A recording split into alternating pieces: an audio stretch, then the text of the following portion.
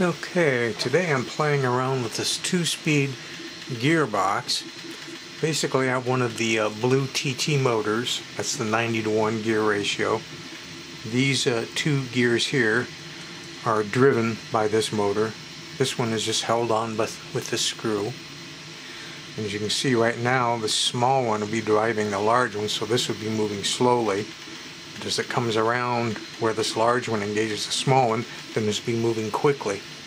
And what I'm hoping to use this for, and I've actually seen videos of it used before, is in walking mechanisms. So when the leg of your walking robot or whatever you're building is performing the work, moving the robot forward, is on the ground, then the slow one is where that's happening. Then the foot needs to lift, and when it's in the fast one, it immediately goes back to the front and then comes back to the back, then back to the front and then back to the back. And by doing that really quickly, there's less chance of your robot tipping over, because it takes an X amount of time for something to lose its balance and fall. And if the leg moves fast enough forward, but then starts the normal slow movement with the power. So I've normally seen it used on four-legged things where they want to keep all the legs on the ground. I'm trying to connect the battery up right now. I'm printing the last gear right there. I'm not having a whole lot of luck hooking the batteries up without knocking everything on the floor. Let's try it again here. Part of the problem is there's not very many places you can hold the gearbox by. Okay. So there you can see it. It's a slow and fast, slow, fast, fast, fast. So the fast would be when the foot is in the air and moving to the front, and the slow would be when it's walking. Now I can move this, I'm running this on 3 volts right now. So for the sake of maybe making it easier to see, I'll run it on 1.5. So you can see the slow and then quicker and slow and then quicker. So I haven't got to anything more of the robot or walking thing designed yet, whether it'll be 2 legs or 4 legs, I don't know. What I'm printing right now is the gear that goes on this side, so these two will be working opposite each other, and kind of take it from there. I'm also experimenting using the elephant foot.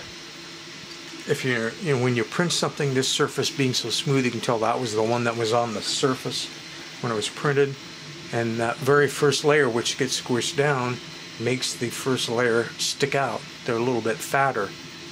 I don't know if there's any way we can get that where you can see it, but you can feel it.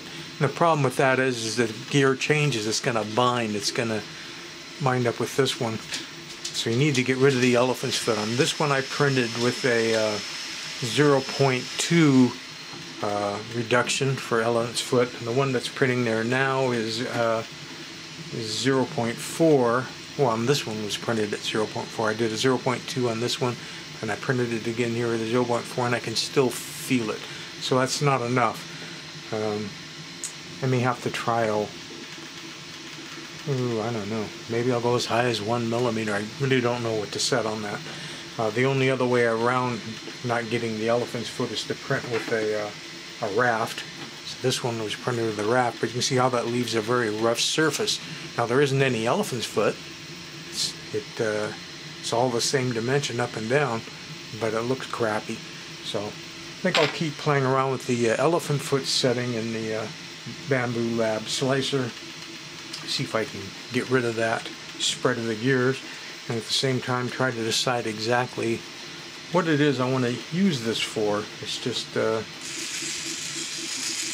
very unique being able to have a simple mechanism like that, which can go from slow to fast, half the cycle slow and half the cycle fast for the walking. We'll see if it can actually be used for anything or not.